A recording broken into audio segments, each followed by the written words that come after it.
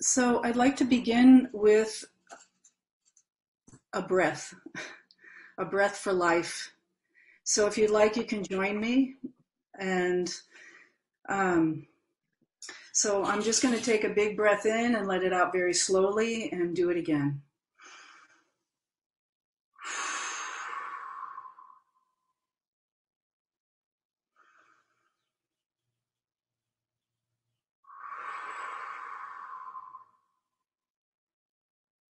One more time.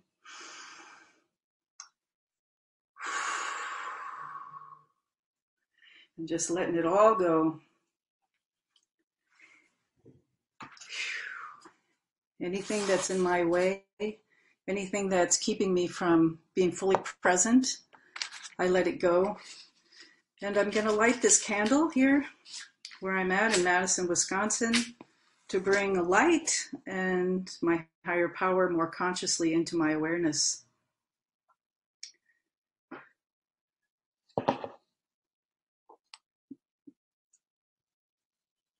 So, so this is a big deal for me, as you can imagine. I'm grateful to everyone who entrusted me with this responsibility and this opportunity to share my experience, my strength, and my hope in this program. And it's good to see some familiar faces. And it's really nice to have the support, because I was going over this with my sponsor and saying this is like really intense. Like if I was Catholic, it would be like one of the most intense confessions that I've ever gone through, and to do it publicly. But this is how it works. This is what it's about. So I appreciate the safe space that we create for each other in order to do this very challenging and yet it's very courageous work. And I want to honor everyone who shows up into these meetings of the courage it takes just to get here. And we each have our own stories of what brought us into these rooms. And my story may be different from yours in some ways because it's my story. And yet I find that every time I listen to someone else, there's things about their story that resonate for me and help me know I'm not alone, and that I can go on knowing that there's other women out there and other people out there who are doing the best they can with what they're given and trying to learn more so that I can set myself free of sex, love, and for me, relationship addiction. So I'm going to begin with a couple of things. First, I want to thank Alicia, and then there's also my friend Ellen, who got me into this. So I thank you both for making this possible, and so that I can heal, and so that I can help and support you in your healing. I want to say that I believe that there is an original wholeness, an unbreakable self inside each person, inside me. And reconnecting with my whole true self at my spiritual core gives me an awareness that I could never be stolen, that I could never be given away, that I could never be lost. I felt that way, lost, stolen, and given away as a child and as a young adult. I felt that way because I was divided from my true self through loss and trauma and a lack of healthy love and attention. But now I give that love and attention to myself with the help of my higher power. I am becoming the love I have been seeking all my life. And I'd like to read from the page 15 of A State of Grace Daily Meditations to begin with. I had reached the point which is the prelude to change for most addicts. I was at my bottom. S.L.A.A. Basic Text, page 217. Why is it only by experiencing devastating pain that we begin to see clearly that change must come? Wouldn't it be more pleasant if we could simply act on the fleeting thought that perhaps this sexual encounter or this emotional intrigue could have disastrous results.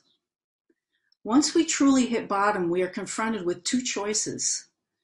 We either keep digging to self-destruction or we surrender. If we are able to surrender and fully accept our powerlessness, we are able to push ego and self-will out of the way and make room for our higher power. As we work each step in our recovery process, we begin to see we have choices. With help from our higher power, others in the program, our sponsor, and the steps, we begin to steer clear of our bottom line behavior and the pain of finding yet another deeper bottom. We find it difficult to go through this ego puncturing, but know that the alternative is worse. We may not survive another acting out episode. Today, I choose to use the tools of the program to help me stay free from the pain of my bottom line behaviors. And I thought that would be a good place to begin because it was one of many bottoms that finally brought me into this program. And I'd like to tell you a little bit about my story of what got me here. When I was 8 years old, I had already experienced a lot of dysfunction in the family I was raised in.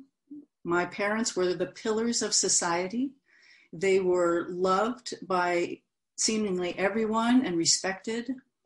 I was in the middle of 7 children, and my parents were leaders in their church. Inside our home was a different story. It was very chaotic and dysfunctional. My parents had a loving relationship that was also in some ways very codependent, very abusive in some ways, my father to my mother in some ways. And there was a lot of people, 9 people in a house, and everyone was pretty much alone, felt that way. And so I discovered pretty young, and my father turned his abusive nature to me when I was 5 until I was 13 and turned it back on him. But I learned pretty young that love wasn't easy to get, but also that I really needed it. I really desperately wanted and needed it. So around 8 years old, I started watching TV excessively, watching movies over and over again. I lived just outside of New York City, and there was $1 Million Movie in those days, which would play every single night, the same movie, and I would be there and watching these love stories because that's where I was getting my love. That's where I was learning about love. The love stories were often tragic. The love songs that I listened to were all full of longing and obsession. And that's how I started to learn about love. And by 8 years old, I was already attached to tragic love, loss, heartbreak. They started to become my personal myths and my stories that I was writing for myself. And I was attracted to people who were inaccessible. That's the pattern I learned from my family. My parents looked so loving to everyone else. My mother was so loving, especially to my next younger brother. But I couldn't seem to access that love directly to me by what I did or what I didn't do.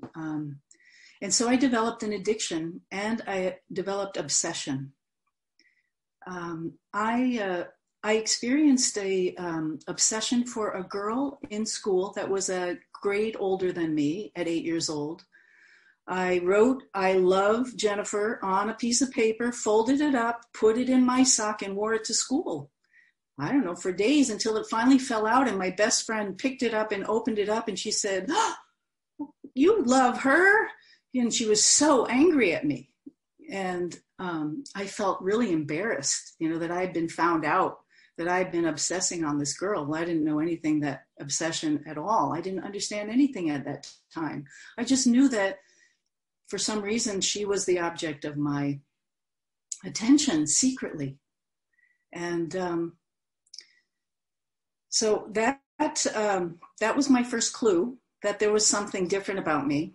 And then as I grew older, at 12 years old, I fell in love with my girlfriend at school, who was in my class. And again, this was I mean, I came from a very religious family. Everyone's heterosexual. I just knew I loved her, but I didn't know what anything about anything. I was pretty innocent. And so she wouldn't have anything to do with me. She was a nice person, but she was also the most popular girl in school, and I wasn't. And so she ignored me, and I just carried that flame in my heart. I was all set to be the tragic lover. I carried that torch for her for a full year. And then when we became 13 years old and went to high school, I ended up telling her about my feelings for her, and she reciprocated, which was a real surprise. But I began a relationship with this girl, and this was in 1968. And I can only imagine what might have happened if we had had the opportunity to be innocent and just fumble along in some kind of natural way to discover what we might actually feel for each other and grow through it, grow up. But instead, I experienced a lot of complications. I was found out. I was sent to the school counselor, who sent me to the school psychologist. And he was a 40-year-old man when I was 13. And he began to try to teach me to be heterosexual and teach me about love. And what ended up happening is and it's hard for me to talk about even today after all the work I've done on it, but I became trapped by this school psychologist, and he began sexually molesting me. And I tried to get out of it, but I was forced to go see him because of my problem. So it was a very confusing time for me. And I began to sneak out of my home at night to be with my girlfriend. And I got picked up by the police. And that was, again, a very difficult situation. I got in a lot of trouble. But I went back to it and started sneaking out again. And the second or the third time the police officer picked me up, who's the sergeant of the police force in the town that I lived in, he didn't take me to the precinct. He took me to a rental home that was empty, and he began sexually molesting me with threats. So I was a young girl in love with my girlfriend, and the adults who could have been helpful to me were not. I was trapped in a very bad situation. I did not trust my parents because at that point we were not communicating very well with each other, and I started drinking. In the religion I was raised in, no drinking allowed, so that was the first thing I went to, because start smoking and drinking to numb out, to cope, to deal with it, which got me in more trouble. So I was quite a victimized child. And I developed low self-esteem. I developed deep shame. I felt unlovable, and I compensated for that by creating an even more heroic love story to live out. So I went to the extreme, the grandiosity. And the more I was punished, the greater was my need to willingly die for love. And the more I did that and kept reaching out for my girlfriend, the more complicated and difficult my life became. But I didn't really know what real love was. All I knew was that I needed it. And I really needed someone to be there for me as a child. I eventually couldn't handle it anymore with the school psychologist. At 14 years old, I put a note in his window saying that I was going to tell on him. And I asked him to give me some money because I wanted to run away. So I did something awful, but at the same time, I was trying to escape him by asking him to help me escape, because my life had become so unmanageable at home. And I figured that was a solution. Instead, he told the school.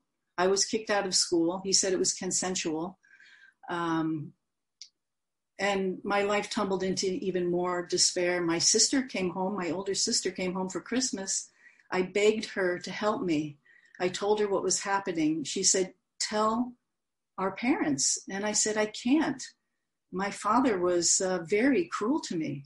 And he was actually even physically punishing in very brutal ways. It was a very unsafe situation for me at home. And my sister said she couldn't help me, and she left back to college. So I was really on my own. And to fill in the much bigger story, which some of you know, and just to let you know that the outcome of this, within 6 months of kissing my girlfriend, I ended up in a state mental institution. My parents put me in there based on what the psychologist told them to do. And it was a state place that was very run down with all the throwaway kids from society. And I was from the suburbs. I had never seen or experienced anything that I experienced in that place. And I was locked in the most severe case ward because I was considered such a risk because I was a lesbian. And I was in there for 15 months. I won't even begin to describe what it was like because it was very horrific. It's very sad to me what happens to children and what happened to me as a child in a place like that. My parents would not get me out. They never believed me. So I was pretty much on my own there, and I learned how to survive. But it was very difficult, and there was a lot of abuse, sexual, a lot of physical abuse, a lot of emotional abuse, a lot of shaming. And I did my best. I stayed more in love. I wrote love poetry. I hid it underneath my bed. And I stayed addicted to love. I mean, my love and sex addiction pulled me through. I had girlfriend after girlfriend in there. I mean, I was such a romantic at that point that I got through. And of course I was considered uncured, so they wouldn't let me out. But my life was pretty bad. And at the same time, a spiritual awakening was beginning in me. I was let out when I was 15 years old under house arrest as an outpatient because I was still not cured. And I was forced to go back to the institution every week until I was 18. So I began a very difficult process, only allowed to go to school and work. I began working full time, saving my money, counting the days till I turned 18. All I could imagine is I'm going to be 18 and I'm going to get to be on my own and love who I love and not be punished for it. Unfortunately, the time period when it came, 18 to 20, I didn't pick somebody who was healthy. Of course I didn't, because I wasn't healthy and there wasn't a lot of choices. I moved to Chicago. I entered an extremely abusive relationship, not immediately. I was with a charming, popular, very fun person to begin with. And then it turned and we both drank too much and it went very, very badly for me. So I was in that relationship unable to get out because I had nowhere to go. I couldn't go back to my parents. I didn't want to end up in another institution. So I stayed in a very, very sick situation, trying to survive, drinking too much, and experienced physical, emotional, and sexual abuse during that period of time of my life. So pretty much my whole adolescence was a war zone. And it began a lifelong process of needing to heal from very deep trauma. At 20 years old, I thought my only choice was to commit suicide as a way out of that relationship that was so abusive. And I did attempt that. I did suffer very badly from an overdose and coma. And then finally, full cardiac arrest at 20 years old. I was found and taken to the hospital. They did save my life. So thankfully, I got another chance that I didn't die in that condition of such abuse and such sad reality from just wanting to love, just searching for love. And within 2 years, so by 22 years old, I had a spiritual awakening. In that time, a counselor sent me to AA at 20 after this attempt to kill myself. And I couldn't handle it, but it did plant a seed of the 12 steps. So I did I did keep that seed in the dark in me. It didn't actually emerge until 22, when I had a spiritual awakening in nature. So instead of going to people and humans, which I had learned to not trust, or adults especially, I turned to nature and mystical experiences and had them, and experienced an incredible healing emotionally. I quit drinking, I quit smoking, I changed my diet. I went through a radical recovery period until I was 24. And but all along I was addicted to relationships. So I got out of the abusive relationship, and what I had was serial monogamy. So I had a dependent personality, and I was relationship addicted. So I discovered another 12-step program in 1986 that changed my life. That was ACA, which is Adult Children of Alcoholics and Dysfunctional Families. And I started working on those original wounds. And I had a lot of them. So I had patterns of tragic love, unrequited love, making great sacrifice for love that is not returned. It later turned into being a tragic lover. And I became the healer lover and focused on others to the exclusion of myself and my wants and needs. I got completely lost in codependency, and it deepened. I learned how to hold a space for others, but no one was holding the space for me in my relationships. And I had to learn how to hold that space for myself. And I'd started to learn that with my 12-step programs and my practices of good health, meditation, prayer, being in nature, and practicing earth-based spirituality. Pain and pleasure got very mixed up in my love response because of all the trauma and abuse in my childhood and in my early childhood. It wired my whole nervous system and my brain to equate love and intimacy with pain and intensity. And it was an unconscious imprint that motivated my compulsivity and my obsession.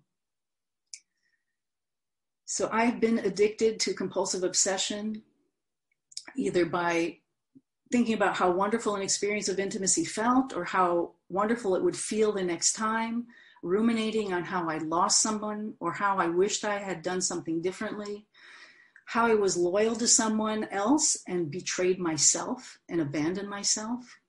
This obsession takes me out of the present, and it causes me to abandon myself and my vital connection with my higher power. And it has happened over and over and over in my life.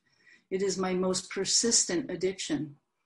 Obsessive and compulsive thoughts and behaviors pumped internal chemicals into my brain. And thanks to the brain studies that they've done, I've learned that I've been addicted since childhood to cortisol with all the danger and excitement that I experienced, and oxytocin for love and bonding, that I learned how to push those buttons in myself, create chaos, create excitement, create love. Even if nobody was around me, I was in love. I could fall in love with a dream. In fact, that's how I actually first came out as a lesbian, was in a dream. I fell in love in a dream. So this all comes from a compulsive need to try and control the past and the future. I was trying to heal myself with this obsession, and I didn't know any better. I couldn't have done any better because that's all I knew. And to some extent, it was working for me. But it comes from pushing my will to be done and not trusting my higher power when I'm in obsession. I want to do a little quote now from Bill W., who wrote a letter to a friend about emotional sobriety. So even though I had recovered from substance and appeared to be in these nice relationships, I was severely dependent as a person. Bill Wilson writes, "Suddenly I realized what the matter was. My basic flaw had always been dependence. Almost absolute dependence on people, on circumstances to supply me with prestige, security, and the like. Failing to get these things according to my perfectionistic dreams and specifications, I had fought for them, and when defeat came, so did my depression. If we examine every disturbance we have, great or small, we will find at the root of it some unhealthy dependence and its consequent demand. Let us, with God's help, continually surrender these hobbling demands. When we can be set free to live and love, we may then be able to gain emotional sobriety. Nowadays, my brain no longer races compulsively in either elation, grandiosity, or depression. I have been given a quiet place in bright sunshine. That's from Bill W. And I feel like that's happening in my life because that is my most persistent hook, is that dependent personality. My dependency caused me to need to be needed. I have done things that will make someone need me. It takes me away from love because I am unconsciously giving to get. I'm bargaining and working and paying for someone to love me. Reinforcing that does reinforce this inner wound of not being lovable. And I'm in an illusion of control, wrongfully thinking that it will keep me safe. The part of me that tries to control is motivated by a deeper fear and feeling of being out of control inside myself. Even though I present a very nice image of competence and like I've got it all together on the outside, it's really my shame base that is my core motivation that is secretly pushing my compulsivity. So now I take a breath. This is where the confessions come. This is where we really get deep because this is where I have the power. When I'm a victim, I have absolutely no power. My disease controls me. When I take responsibility for my part in this addiction, I get my power back. I have a choice. So I'm compulsively driven by a deep fear of abandonment. I was terribly abandoned as a child. I was so alone. I desperately wanted someone to rescue me. So I found myself in relationships of someone rescuing me or me rescuing them. But that wasn't really love. When I did that, I contributed and actually guaranteed my own abandonment because my choice was always to choose dominant, controlling, big personality partners that were ultimately love avoidant, while I enacted my version of love addiction, trying to attach to them. And we did the whole push, pull, chase, run, and eventually break up. If I really wanted to attach and bond, I would choose someone emotionally available, and we would both be emotionally present and sober and self-aware. We would be responsible for our own interdependency. So that's the problem, and that's what's happened in my life in the past. And what the effects of living with these patterns of sex and love addiction, I created absolute wreckage in my relationships. I lost myself, and I had repeating breakups. I had chronic health problems, immune system problems especially, and injuries to my body because I wasn't present. I've lost many opportunities in my work. I've experienced financial instability. I've had repetitive loss of my home. Just like I lost it in childhood, it's repeated over and over in uncanny, perpetual ways. I've also had constant chaos and perpetual broken heart. I'm either trying to heal myself or seeking others and my higher power to heal me. But that's the key, the higher power. I've experienced repeated cycles of loss, betrayal, and abandonment. I've gone through brutal and excruciating withdrawal. I've wanted to die because it felt like it would never, ever end. So what's my solution? I have to allow my withdrawal to take me through the pain of loss and suffering. I have to go through the necessary remorse for what I did and didn't do that got me here. I have to step away from love that rescues or needs to be rescued. I'm working toward a balance of interdependency now rather than codependence. I have to forgive myself for how I lost and abandoned myself. 15 minutes. 15 minutes. Thank you, Mary. how I abandoned myself. I was chasing and trying to hold on to love. I have to love myself and let God love me unconditionally, realizing I could not have done it any differently. If I had the power to do so, I would have done better. So this is a big, big forgiveness, not beating myself up for all that pain. Realizing my powerlessness created unmanageability in my life and allowed me to understand that a power greater than me could help, heal, and redirect the course of my life. So now I am exercising, giving 100% surrender to my higher power to fill and guide my life. Because when I hold back even 2%, when I don't trust fully, I fall back into my bucket of dependency and obsession. So I've been simultaneously chasing and running away from love and intimacy all my life. This is an intimacy disorder that got me into this program. When I become still, I can speak and I can listen to my higher power's will for me. I can make myself available and allow things to come instead of chasing. This is the miracle of sexual and emotional sobriety that I'm searching for by working the steps and using the tools of this program. When I came into this program, I became celibate. My sponsor in 2013 told me to stop chasing relationships, stop traveling, stay still, and work the program and do the steps. And so I did. I thought it would kill me to be celibate. She wanted me to be celibate, I think, for 3 months or longer. Well, I stayed celibate for 5 years, trying to surrender my control. It was complicated. I mean, look what happened in my life. I had a lot of work to do. Even though I read and worked the steps, even though I went to meetings and I had a sponsor, I went to conferences, I joined recovery workbook groups, I did service, I seemed to have a better life. As soon as I began dating again, I hit the wall. And it was twice in the last couple of years that I hit that wall, dating seriously and trying to control.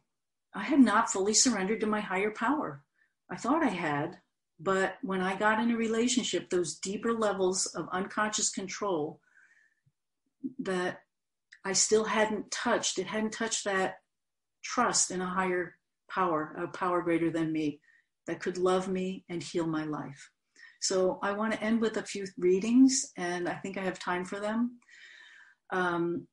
A State of Grace, again, the Daily Meditations, a great book that came out. I've been in this program watching the group that was, I used to live in Florida, so there was a group of people down there working very hard to get this, and a lot of them working to get this book out. So here's on page 87, top lines.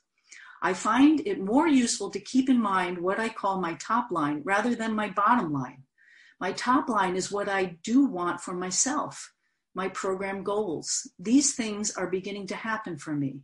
S.L.A.A. Basic Text, page 270.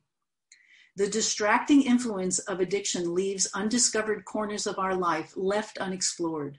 What dreams has our addiction kept us from realizing? What might we have done with the weekend spent trolling the internet for porn, the hours spent obsessing about our qualifier? What goals did we let fall by the wayside? Discovery gives us back our lives. We can pick up old hobbies, spend more time with our family, or even return to school to pursue a new field of interest. It helps to have positive goals to strive for. Too much time spent dwelling on not acting out can be intensely frustrating. Rather than constantly striving not to do something, we can place our focus instead on what we can do to better ourselves. Recovery allows us to uncover the bright, talented, and interesting human being we were meant to be. What will we do with our new lease on life? Today, I explore the neglected areas of my life, growing mentally, physically, and spiritually. I have a couple more things I'd like to read to you, and that is my top and bottom lines, and then my personal statement of commitment. And I think I have 10 minutes left. Is that right, Mary? Okay, so I think I have time to do that. So let me see if I can find those. So I've been working on top lines. These are nothing like the top lines I came in with in 2013. These have evolved. My top line basics are daily meditation, creativity, nature, humor, education, exercise, loving physical attention. And then it may include a massage, a bath, hugs with self and others, using my senses consciously with smell, taste, touch, healthy, nurturing, and fun food, visual beauty around me or on me, jewelry or a salon, dental and medical care, self-care. Weekly to be with a sponsor or be a sponsor for someone. Go to at least 2 meetings, S.L.A.A. meetings a week. And recently I'm going to 12-step meetings a week. This is during the pandemic. Read inspirational literature, contact another person in program to share and or listen. My top lines are also to be clear and direct in defining my personal boundaries and then holding to them, even in the presence of extremely effective manipulative seduction on any level of my mind, spirit, or body. To be honest with others and myself, be with people who are mature, secure, and have self-awareness. Be with those who can take responsibility for themselves and give me space and encouragement to take care of myself. Be with others who incite my creativity and inspire my enthusiasm for life. Know what my feelings, wants, and needs are. Use my voice to express my feelings, wants, and needs. Otherwise, I'm abandoning myself to become invisible. Practice worthiness. Treat myself well with respect and love. Expect respect from others. If they disrespect me once, I educate them. Twice, I turn away. If 3 times, I get going. This is really important for a person who stays too long in relationships. Embrace being alone when loneliness comes. Be present with it. Feel my feelings and express them. Use words, song, journal, art, music, movement, and nature. Whew. So now my bottom lines. My bottom lines include anything or anyone who damages my relationship with myself, threatens my integrity, my relationship with my higher power, pulls me away from my spiritual path, does not bring the best out in me, denigrates my quality of life, my home, my work, my finances, my intuition, and better judgment. My bottom lines include anything or anyone who causes me to be in a rush, to feel desperate, compromise myself in destructive ways, or postpone my own well-being to benefit someone else. My bottom lines include anything or anyone who triggers me to bargain or manipulate someone else emotionally, trying to create dependence and avoid abandonment. I will not continue to engage in anything or with anyone that threatens or frightens my inner children or triggers my dissociation. I'll let go and walk away from anyone who uses me in a way that discards or discredits my preciousness, anyone who undermines my choice and free will. Steer clear of anyone in a personal relationship trying to get me to rescue and caretake them and or rescue and caretake me.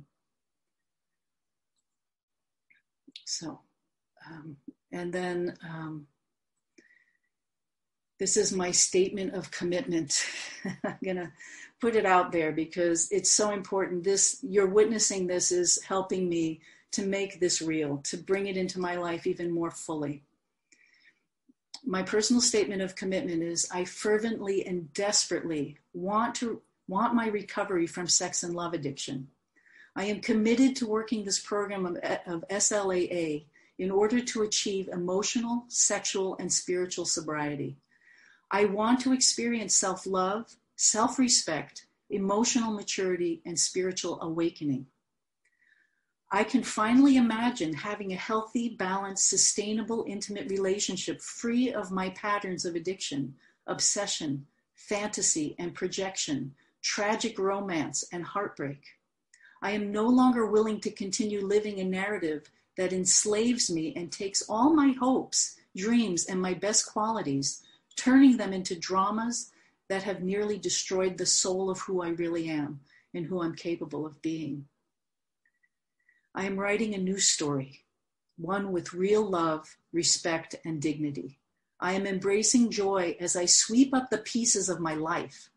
I now choose to surrender not 30%, not even 98%, but 100% to my higher power, trusting my higher power will transform my life and guide me every step from this point onward. So I'd like to close. Some of you will know this prayer. It's on page 63 of AA's big book. It's the third step prayer. So if you want, you can turn on your mic or leave it off, but please listen and hear this prayer that the creators and the foundation of all 12-step programs wrote. God, I offer myself to thee. I offer myself to build with me and to do with me as thou wilt. Relieve me of the bondage of self, that I may better do thy will. Take away my difficulties, that victory over them may bear witness to those that I would help of thy power, thy love, and thy way of life. May I do thy will always.